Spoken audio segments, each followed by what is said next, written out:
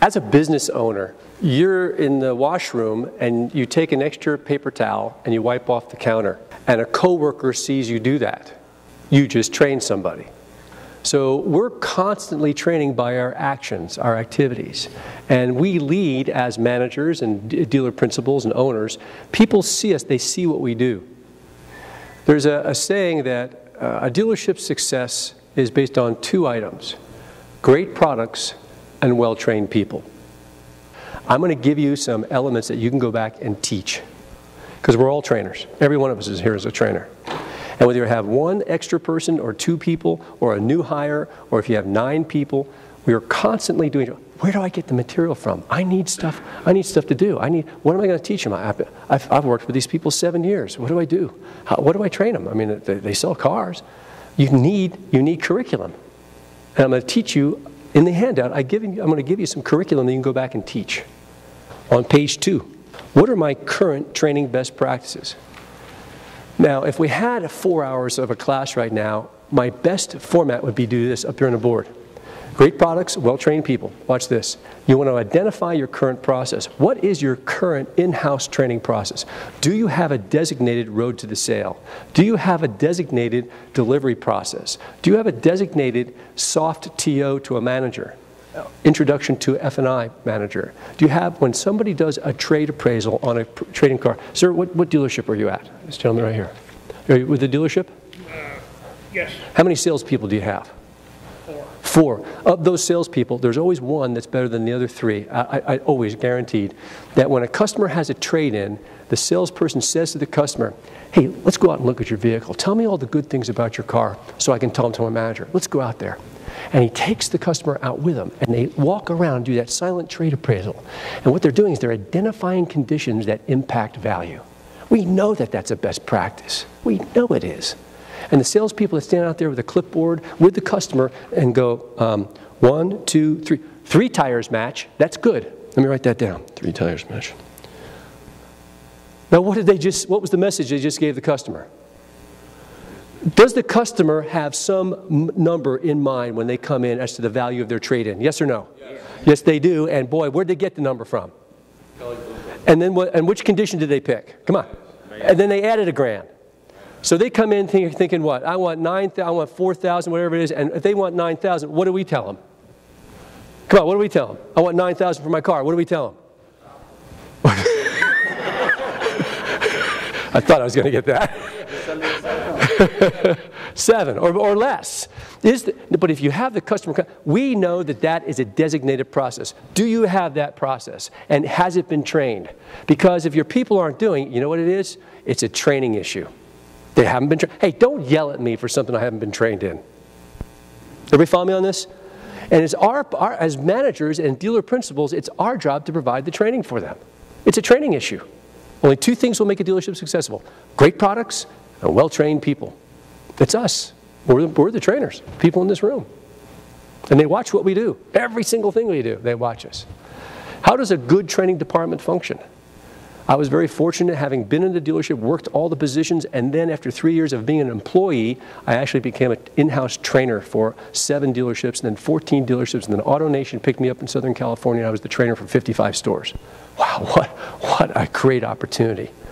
I'm in charge of all the hiring, the placement of people. I mean, you spent 10 days with me before you even handled a customer. Can you imagine how prepared you'd be? So it becomes, yet how many other times do we hire somebody and say, here, hang out with Steve here, he's going to show you the ropes. And then any mistake that Steve makes is translated to the person that's the new hire. Unfortunate, but sometimes that's the only way we can do it. How does a good training department function? And what changes can I make today? What can I take out of this, go back to my store and implement right away? You're going to hear me talk about easy wins. So you've got your single page. Everybody got the single page? It looks like this. Turn over on the back. It says what? It's your future action plan. So the first thing you want to do, write this down. You want to identify your current process. Write that down. You want to go back and you want to document it. You want to document it, you want to write it down, just like you should have what? Job descriptions. How many dealership positions are there in a store? 43. I know. I wrote every single job description. And if you want that from me, just email me. My email's in the bottom here. I will email it to you. It took me 3 weeks to write it. I wrote it for the Penske Automotive Group. I've got 43 job descriptions. Leadership is example. Who is the technology leader in your dealership? Now, I want you to write the name down there of the person that is the most technical person in your store. But guess what? It's your name. Write your name. You are the most technical, because you have to learn it, because leadership is example.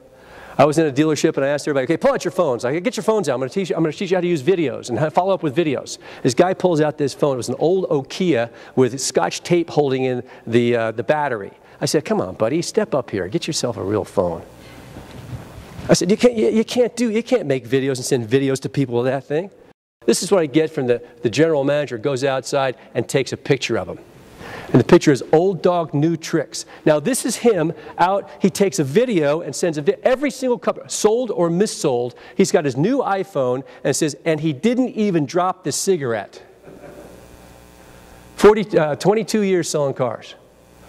But every single customer that he talks to, every one of them, sold or missold, gets a video. Hey, Mr. Jones, thanks for coming in today for a quick test drive. I know the car's for your wife. She wasn't with you. I'm just sending you a quick reminder. Here is the car. It is the four-wheel drive. It does have the running boards on it, sir. And I'm just going to send you this quick video. Call me in about 20 minutes. Make sure you got the video, and we'll get you and your wife back in on Saturday for a test drive in this beautiful vehicle. Thanks very much, sir. Talk to you later. Bye. Bang. Sends it to the customer. Now, you can't send it as an attachment. You send it where? You send it to YouTube, because then they watch it at YouTube. If a one-minute video is 62 megabytes, it's too big. You clogged up their email. They'll never open up an email from you again. They hate you. So you have to, that's why YouTube. You use it as a place. Then you send it, write this down. Send videos, YouTube, unlisted. Write that down, unlisted. You never want to put a video on that you send to a customer, public. Why? Hey, Mr. Jones, thanks for coming in with your wife, Susan. It wasn't his wife. You put that on the internet, not a good idea. How many people here have trained your salespeople how to use videos as a form of follow-up? Raise your hand. Guess what? You're the first so you're here, write this down, this homework assignment. I am sending videos. So leadership is example. You're going to go back and send a video. The same, very similar to what I have people doing now. I've got dealerships now. You know how we count ups, demos, write-ups, and deliveries? They now count videos. As same way as you would count an up, and they measure it. If you had 2 ups today, you would send out 2 videos by the end of the day. Everybody sends a video today. Everybody's got a smartphone. Everybody's got 3G, 4G. We all have the ability to watch it. That's something that has to be trained. Now, there are some general statements or types of meetings. And you'll see on page 4, the first type of meeting is what we call a general meeting. This is to set up the training portion of the program here. This is what we call a general meeting. A general sales meeting, so write in the word general, please. This is to cover inventory and handouts, spiffs, and what I call pull the curtain back. Please write in, share the numbers. One of the most important meetings I have ever seen in 24 years of being in the automobile industry is South Bay BMW in Torrance, California. And every second Wednesday of every month at the Marriott in Torrance, there's a 5:30 meeting. 5:30 in the morning, every employee, mandatory. Doors close. If you're not in, you're fired. Everybody knows in your job description. Simple. Everybody knows. No coffee, no tables. Theater style. Looks a room very similar to this. 310 employees in one store. Now, it's the second Wednesday of every month at 5:30 in the morning. And what did the general manager show? He shows the financial statement up on the PowerPoint. Everybody in the store knows exactly whose payroll, what gets paid, and they also, see that line up there, the one in green? Bravo, congratulations. I want to thank you for that. We've brought our expenses. Every employee in that company knows if you use 3 pumps of soap or 1 pump of soap that it contributes to that line. If you use an extra rag, it contributes to this line. They all know what profit and loss statements. Have you ever seen this, AJ? Have you ever seen anybody share the financial statement with every employee, porter? The whole company knows. Peter Boson. He spent 9 years as a daytime soap opera actor in Los Angeles. The guy was in the entertainment industry. He gets out, he's got a bunch of money, and he gets into the car business. He's the dealer principal part owner of South Bay BMW, 310 employees. And he shares the numbers. Did you write down share?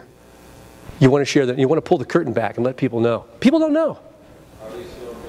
You bet they are. And you know what he does in the summertime? He has jazz concerts on the roof for his VIP clients that buy BMW. This guy does it right. Catered jazz concerts throughout. He has a summer jazz series. The guy does it right. Very profitable. Every employee knows that if a dealership is at 1.9% or 2.2 net profit, they all know that number. They don't have a clue in other stores, but they know it in that store. South Bay BMW. Peter Boson, he's the general manager. Call him, he knows I tell this story. I was a speaker. Yeah, look at their website. I mean, that's why you come. Give me some ideas. Now, you don't have to do it to that degree, but we have to let people know, as a general meeting, what's going on in your store. It's a good thing to let people know. So he invests in his people, and he wants them to know what's important. That's a general meeting. What's the next type of meeting? Write down motivation. That's the next type of meeting we have. You have a line there on that page. Write down a motivation meeting. Now, it's a sales motivation meeting where you might have a speaker come in or a pump-up element. So these are, I guess, types of training. Here's the next one up here. A Tuesday morning meeting, a training meeting, back to basics or in-house trainer. You are the trainer. When I come to do the Independent Automobile Dealers Association, the stores are small. You wear a lot of hats. I've been in stores that, when I do a sales meeting, I have 90 salespeople at the Friday morning meeting. Anybody know what store that is? Longo Toyota. They sell 2,300 cars a month. Now, I've also trained stores with 3 people up on the Canadian border in upper New York State with only 3 people in it. And I asked the owner, I said, how many salespeople do you have? He says, I have 3, plus him. There was 4. He says, but I've been meaning to fire one of them. I said, how long have you been meaning to fire me? He goes, 16 years. Daily shift meeting. Now, this is my favorite one. Daily shift, that's the next one. Write down daily shift. 15 minutes, 1 appointment per day. If you measure the behavior, then you'll have a better result. And the behavior is, you have to get an appointment. Have an appointment. What can you do to get an appointment? Get on the phone, call customers, call your database, do your follow-up properly. We know that people do better follow-up. That's 2 extra car deals a month. Those are the numbers. Absolutely. We know that they get on the Facebook and do the things with the social network. That's another 2. And doing that properly, that's 4. You got 3 people. That's 4 times 3. That's 12. That's 12 more units a month. Just by doing better follow-up and being more in tune with social networking that we talked about earlier today. Just those 2 items alone. Now, if we held them accountable every day, well, think about that. I'm in Boise, Idaho, doing a sales meeting. And it starts off at the beginning of the month like this. I'm sitting down on the side, the general manager. All right, general sales manager. How many cars are you going to sell this month? How many cars are you going to sell? He goes, 12. And he goes, okay, 12, all right, 12, all right, puts up there. All right, good. How many cars are you going to sell? How many cars are you going to sell? 13. Only 1 better than him? Oh, come on, step up, you're better. Who's been to this meeting? Anybody been to this meeting before? This is you know the meeting, right? Going around the room, egging everybody on to commit to a number at the beginning of the month. Then he gets to this guy, Gary. I always love this. Dead center, it's like 13 people. Gary, how many cars? And Gary goes, well, sir, you hired me to sell 1 car a day. It's in my job description. Now, I work 23 days a month. If I was to tell you I was going to sell 13, then I would be admitting to not working for 10 days a month. So I'm going to sell 23. And the gentleman went, 23, all right, I like that. 23, next guy, how many you got? Guy, 23. Nobody else could say anything else from that point on when he went around the room, because if they said 12 or 15, they would have been not working. Everybody had to say 23, 23, 23 as he went around the room, because of what he said. I thought that was brilliant.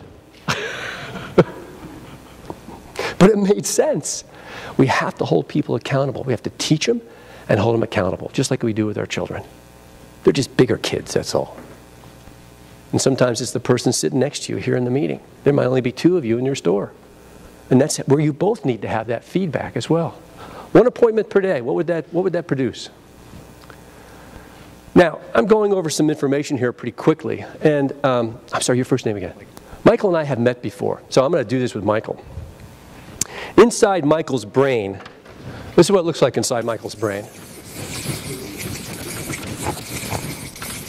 Now, what these are dendrites and axons. This is inside his brain. And there's a liquid inside here. What makes memory? There's a liquid inside here, a very technical liquid, Michael. It's made out of potassium and sodium and has amino acids. For you to be able to say, I enjoy golf, to complete this sentence and to have that firing work, the liquid in here has to be in perfect balance. My mom was 80 years old living in Florida, and she had a sodium crash. Her sodium went so low, she passed out, nursing home, 2 months babbling, couldn't connect words. So all of a sudden, her sodium level came back up. She was fine, back to independent living. It was weird. Now, this liquid in here is a very technical liquid. It's called brain juice. Brain juice, write that down. You got a place to write that down on the bottom part of the page. What is it up here on the board? Watch this. Brain juice. We got brain juice. So everybody smile. Everybody go ahead. Everybody smile. Go ahead and smile. All right, smile. Everybody smile. Think of something that makes you smile. Not that. Now, when I just said not that, look at the smile on this guy's face behind you. Look at this. Look at this. Do you know that when you smile, you release endorphins, and endorphins make good brain juice? Watch this. Good brain juice, good decisions. You always make better decisions when you're in a better mood. True or false? True. We know that. How important is humor selling automobiles? Come on, how important is it? If you can get customers, it's essential. If you can get customers to and laugh, that's essential. Brain juice. So we have brain juice. Now, inside of, let's see, DJ. Inside DJ's brain, there are trees. There's a forest inside his head. And on one that, what's your name again? I'm sorry. What's your name again? I just called him. What's your name? DJ. His name's DJ. I know his name's DJ. I've met him before. We know each other from speaking on the circuit. Now, I know, but inside his head are trees. And on one of the trees is the information of his name, DJ, on the forest. See, everything you've ever seen, tasted, smelled, and experienced is stored and saved in your brain forever. First name? Mike. Mike stopped at a red light 9 years ago. Casually read the license plate number of the vehicle in front of him. That information's still inside your head. You just don't have paths to it. But in his brain, that tree, here's his name. AJ. And he's gone back to that tree so often, he's created a path in the dirt in the forest. And that's what makes memory. Is by going back to a piece of information over and over. Hey, little boy, what's your name? My name. What's your name? My name's Mike. My name's Mike. You've gone back so often, you have that on a tree. And that's what training does. It creates a path in the brain. The repetition is what makes memory. And that's why a daily meeting constantly reminds people that when you do a trade appraisal, you should take the customer with you. When you do your follow-up, you should do it this way. When you do an assessment of whatever portion of the road to the sale, you should do a complete walk-around when you do a presentation on a vehicle, not shortcut it, just say, here are the keys, go for a test drive. And so we know if we keep on doing that, we create paths in the dirt, and that's what makes memory. Do you know how they make universities and colleges? They built all the buildings, and they wait for the third semester to see where the students cut across the lawn, and then they put the paths in. I think that's brilliant. Isn't that amazing? They want to wait to see where the paths are going to be, and then they put the real paths in. So what do we do by daily training? When we have a daily, what do we create? We're creating paths in the dirt. That's what makes memory. It's the repetition of things. And to make sure that if there's anything new, as things change, which they change all the time, we mentioned it this morning, social network is changing. So we as trainers have to address this. Now, what's it? Paths in the what? Come on, paths in the what? Dirt. Paths in the dirt, exactly. That's what it is. It's paths in the dirt. It's what makes memory. And that's what it is up there on the board. Impact and duration equals daily training. Brain juice, paths in the dirt. So if you haven't already written down, please on your homework page, flip it over, write down daily training. And they say, oh my gosh, I'm so small. There's only 3 people. No. 15 minutes. You don't come off the bench and shoot the winning foul shot. You don't come off the bench and hit the puck in the net. You have to practice. Write down nctd.com. nctd.com. It stands for newcartestdrive.com. You go up to the left-hand side, you click on automobiles, you come down, let's say you've got a Chevrolet. It's a 2009. You click on the 2009 Chevrolet Silverado, and it gives you a complete summary spec sheet brochure on that particular vehicle. You take it, you make a photocopy of it, you put it in a packet, and you put it in the car. When the salesperson goes and sells the car, they pull out the packet, they've got the specs, they know the towing, they know everything on the vehicle. That's what it's for, used. It's all pre-owned. nctd.com. What's it goes back to? 2001. Is there free. That's why you come to conventions, to get this stuff. What's NCTD? Stands for New Car Test Drive. But you have all of what? All of your past, and you want to go to the summary sheet, and you take the summary sheet, and you take the summary paragraph, and you cut and paste, and you put it on your vehicle description on the internet. You don't have to rewrite it yourself. That's worth coming here for. Sure. Simple? Absolutely. Easy. Give me some ideas. Give me some ideas. That's what I come here for. nctd.com. Write this down. Value folders in vehicles. You want to put a value folder in every car. What's your oldest vehicle right now in your inventory, sir? Can't remember really. Anybody who can tell me what's your oldest vehicle in inventory? 79 Cadillac. What, 97? 79 Cadillac. 79 Cadillac. We're not going there. I'm not going to. Sorry. I can't handle that one. You got me. You got me. What do you got? Audi S5. What? Audi S5. Audi S5? 2010. 2010. Bang. NCTD. You can see the specs. You can see the horsepower. You can see the engine size, the displacement, all of it. You take that sheet and the first page. If you don't like the first paragraph, cut the second paragraph out. Put that on the description. So you don't have to sit there and try to write one out. I'm driving down the car. This car is like a dream. And when you go around corners, it sticks to the road like Velcro. That's the stuff that people want. Yeah. You want it? No, I don't want it. Nice job, though. I like that. I want you to think about training. Selling cars on Tuesdays is the name of this program, but it means that there is no low day. There's no big day or low. If I was to have a daily shift meeting every day to get people what? Like that movie said, get them up and rolling. Now, the 6 biggest mistakes are on the next page. So on page 6, it says, training mistakes. Number 1, teaching too much theory, not enough role play. Not focusing on the techniques proven by other top professionals in our industry, best practices. Not mistaking product training for sales training. That's not sales training, that's product training. Measuring the result and hold trainers accountable. I am held accountable. When I did work for Mercedes-Benz in 2008, 2009 for 353 Mercedes-Benz stores, it was a very big contract for me to do that. We started off with 12 major cities. I had to move the needle. If I didn't, I had to give them a refund. I have big contracts. I give 100% guarantee. I've done over 2,000 seminars with 41,000 students in 24 years. I've given money back 3 times. That's not bad. No, not perfect, but that's not bad. I have a full refund. I have to be held accountable. Have to be. Your trainer should be held accountable. Engage your sales managers. How many times do I do training?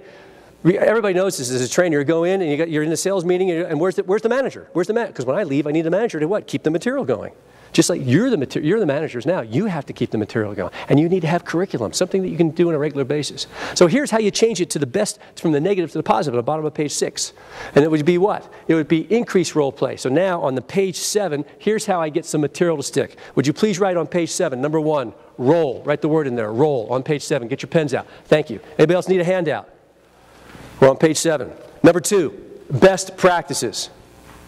What's the NIADA has put together what? Dealer 20 groups. Dealer 20 groups are where owners and dealer principals can share best practices. It's a great resource for you. My background's professional sports. I was a downhill ski racer for the United States. I was amateur for 4 years, professional for 4 years. So 8 years of running gates. Then I became a ski instructor, an examiner, and a division clinic leader. So my job was to go around to the ski schools of the United States and certify the directors of a curriculum for their curriculum development for teaching children and adults snowboard and skiing. That was my job. It's your foot. This is the metatarsal phalanges articulation. And because it's on the front part of the foot, on the inside of the foot, when you press on that part, your ski will turn immediately. You will not find this in ski schools. They will not teach this to you. Why? Because you won't come back for another lesson because you learn too fast. I know. They won't allow this in the books that I write. Street smart. In skiing, you want to stay perpendicular to the slope. Because it keeps the weight on the front part of the foot. What happens when the slope tilts? Where do I need to be? Come on, where do I need to be? Forward. I need to be way out here with my upper body. I need to be way out here. You're walking down a stairway, and you're carrying a big box. And you're walking down a stairway carrying a box. And you start to feel a little bit out of balance. Where would you lean for safety?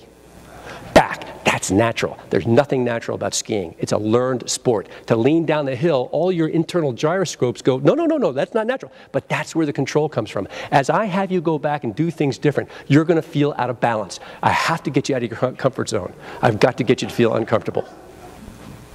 So, number 3, sales training. Did you write down sales? Number 4, write down measure the results. Number 5, write down engage your managers. Number 6, write down follow-up. I've done presentations in training rooms where I'm showing my LCD projector on the refrigerator in the break room. All right, that might be the case in some of the stores that you represent here. But you need to have some type of a training area that's designated for training in your store. How many people have that now? Raise your hand. Excellent. Not enough people are raising their hands, though. You need to have something. If it's a break room, then just make sure that it is a training break room. In other words, if you have the road to the sale, what should you do? You should take the road to the sale, go to FedEx office, have it printed on a laminated poster, and put it on the wall in your break room so that everybody has lunch sees what? Oh, yeah, I've got to do, it's called peripheral learning. Turn your break room or your training room into a place that has the subconscious message that's constantly being taught to your staff members. Everybody get that? It's very, very important to have that. Sure, you have pictures of cars. You've got other things. Maybe your required HR things are in there for hourly rate or whatever those things. I know what you... But you should also make it a training room. It's called peripheral learning. So anything that you can put on the walls there, they're going to constantly see. It affects where all learning takes place, in the subconscious mind, not the conscious mind. This is where you're listening to me right here. Everybody look at this right here. This is where you're listening to me right here. This is your desktop. This down here, the rest of the triangle all below here, this is the hard drive. This is your subconscious mind. That's when you were coming in here going, who's this guy up front? I don't know if I like this. Is my chair comfortable? Is it not comfortable? Is the room too cold? That's the subconscious mind, constantly in the background doing all that chatter that really does direct your activities.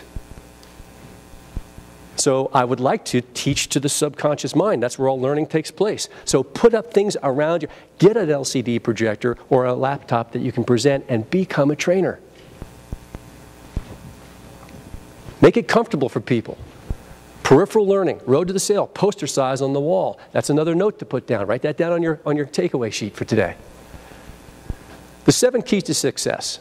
How can you be burned out when you've never been on fire? Would you please, on the top part of that page, it says the word passion. Would you please write in 3 words, job, career, and lifestyle. Job, career, and lifestyle. The people in this room, the automobile industry, is a lifestyle. You have some people working in your dealership, it's just a job. Am I right, sir? Yeah, it's just a job to them. Then you have other people go, oh, it's my career. And then you have other people go, it's my lifestyle. But the people that are passionate about what they do absolutely love the industry. We hire our problems. As managers, we hire our problems. I was responsible for staffing 7 dealerships at one point, and I had a stack of applications that were in the reject pile with Post-its on it. No, no experience. Too many dealerships worked around. No, no. And I found this one where it had no experience, but I looked at it and they missed something on the bottom. Eagle Scout. Now, I looked at, the guy wrote down the year that he graduated high school. It was the year that we were in, because you can't really tell what a person's age is, right? But he's going to be 19 years old at the most. And I asked the manager who interviewed him, I said, why is this guy in the reject? No experience, been a carpenter, not right for the car business. I said, but did you see this thing at the bottom here? Eagle Scout? What is an Eagle Scout? Anybody, what's an Eagle Scout? Somebody know how to work hard and achieve things. Everybody follow me on this? I want to see this guy. So I called him on the phone. He came in. He had no tie. He had slacks on, but he was dressed nice, you know, but no tie. And after about 10 minutes, I went, something about this guy. I didn't know what. Come on with me. We walk outside. And it says Pacific Coast Highway, Torrance, California, northbound, southbound. I'm in a Ford store. What's next door? Mercedes-Benz, Lexus, Toyota. It's Car Row. And this is a main thoroughfare northbound, about 16 miles south of LAX Airport. High concentration of people. I take this guy outside. I said to him, go ahead, start naming cars. Jeep Grand Cherokee, Mercedes-Benz, F-150, that's a Ford Ram. This guy was nailing it, nailing them. I'm going, how do you do it? Oh, I've been reading Car and Driver magazine since I was 10 years old. Bang! I hired him. Passion. The guy, I can't teach passion. I'll hire it every day. I can teach people how to sell things. You can teach people how to sell. You hire personalities and you hire passion.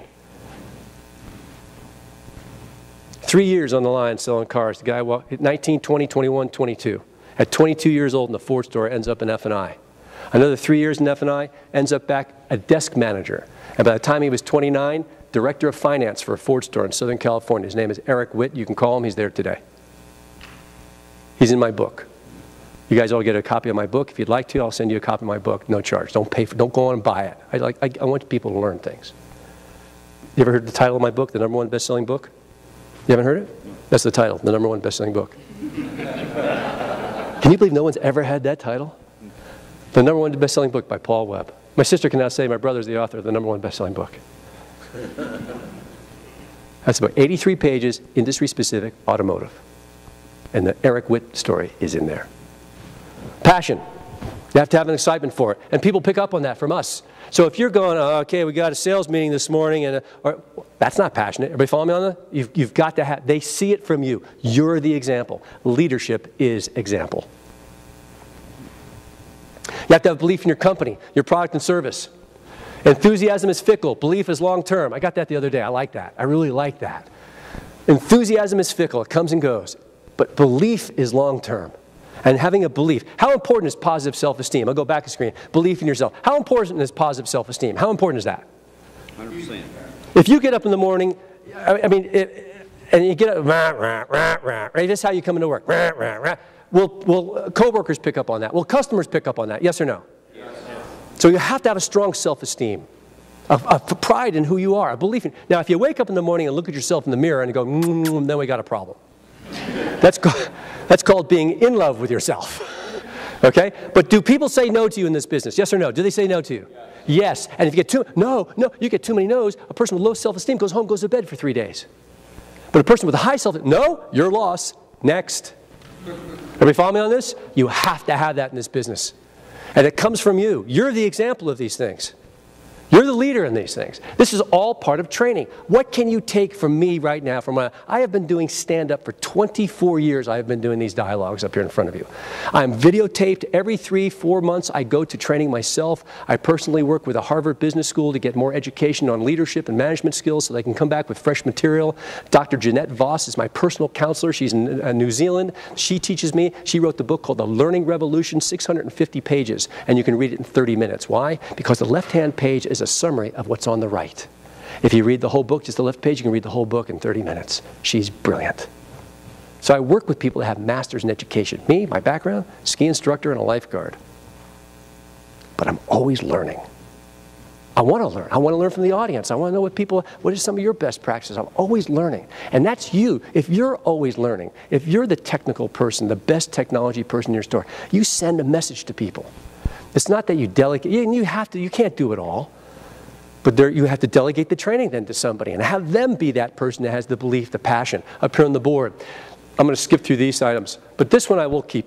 How do you answer the phone? Bring, bring. This is our last topic here because we moved really quickly. Bring, bring. How do you answer the phone? Let's go right here. Calling Miracle Member. This is Mike. How may I be of service? How may I help you? Next, how do you answer the question? How may I be of service to you? Answer, bring, bring. How do you answer the phone, store? That's okay. Next. I'll come back to you. I'll come back to you. You never answer the phone. Some of you don't. Do you ever answer the phone in your store? Oh, I'll start there. Let's. It's simple. I just say, hi, Country Motors. This is David. This is David. Perfect. How do you answer the phone in your store, sir? Powell Motors. This is Vince. How can I help you? Now, watch this. I'm going to give you a whole semester of applied psychology in 2 sentences. Watch this. The brain takes words literally, and human beings can only act on the information they are given. You say to a small child, don't do that. And the child hears 2 commands. What do they hear? Don't and. Little kids, make up your mind. Which do you want, the don't or the do? I'm just learning this language thing here you got going on here. I'm a little confused. The don't do that thing's got me really going. I don't know which one. Don't jump on jump on the bed. Yeah, I like that. That sounds good. I'll keep doing it. We should say what? Stay on your bottom. So always say what you want. So the brain takes words literally. Why am I teaching this? Because when you answer the phone, how may I help you? How may? Well, if you don't know, how am I supposed to know? So we never answer the phone with, how may I help you? We always answer the phone with something very simple. I'm happy to help you. Sales department, this is Steve, this is Paul. I'm happy to help you. Everybody say, I'm happy to help you. Ready, go. I'm happy to. One more time, go. I'm happy. So write this down on your homework page. Turn it over. Here's another item I want you to write down. Label phones. I'm happy to help you. You want to go back and put a label on all the phones in your store. Now when you do that, You have to put a line underneath, I'm happy to help you. So it looks like this. I'm happy to help you.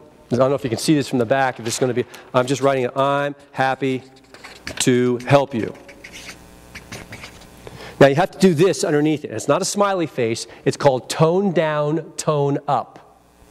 So as our last topic, as we start to wrap things up here, this is what we call an easy win. Now if you, sales department's Paul, I'm happy to help you. Well, you don't sound happy, which means you just lied to me, which is a great way to start a relationship with a lie. So it's much better if you go tone down, tone up. Sales department's Paul, I'm happy to help you. I'm happy to help you. Do it. Ready to go. I'm happy to help you. And that's tone down, tone up. Everybody get that? Otherwise, it doesn't work. Parts department, I'm happy to help you. Yeah, you are. Have you been to Miami? No, why does that have to do with it? The way they answer the phone is very friendly. Well, you know what? It can be anywhere. I'm surprised. That is a training issue. Everybody follow what she just said? It's a training issue. Don't yell at me for something I've never been trained properly in. So that's us in this room. Selling Cars on Tuesdays is the name of the program. We're done. We've wrapped things up here. And I said earlier, if you come up and I'll scan your sheet for you, and then you can have free access to our online training. George, I gave everybody that came here today 2 things. Access to my online training because they stayed for the seminar, and a book, my book for free. Now the book, my pleasure, and again, thank you for having me out to your convention. I love coming to your convention, and I look forward to any future things as well. So here's how we finish up today's program.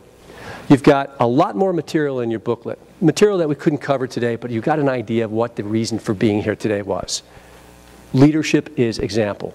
We are the people that make the difference.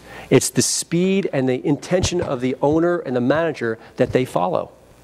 And when we make a mistake, do they blow that out of proportion? Yes or no? Yes. You show up late, then what does that send? What signal does that send? Don't care. You don't care? Everybody else can be late. I've got a dealer principal down in Florida. He's in the gym at 4:15, 5 days a week doing full contact karate. Now when he gets to the store at 7:30, is he ready for a day? No, he can break my phone. Everybody follow me on this? But he is a guy that I helped go from 419 cars a month, his best month ever, used car department in a large new car franchise. And because of my influence and for him saying, yes, I'll lean down the hill and do something different, he did 731 cars in 1 month. You know what he did? He went leaned way down the hill. He involved the women's volleyball pro tournament on the lot. He brought in sand and he made it a segment of their pro tour for women's volleyball in Florida. For marketing. That's a guy that leans down the hill. So I got to get you out of your comfort zone. I've got to have you do something different. Think about training on a daily basis. I'm going to leave you with 10 words, 2 letters to each word. Now this is you talking. This is you talking. If it is to be, other people I've seen, other speakers will finish their training. If it is to be, it is up to me. Who's heard that before? Now a lot of you have. And what that is means that's you talking. If it is to be, it's up to me. You're the people that, that others follow.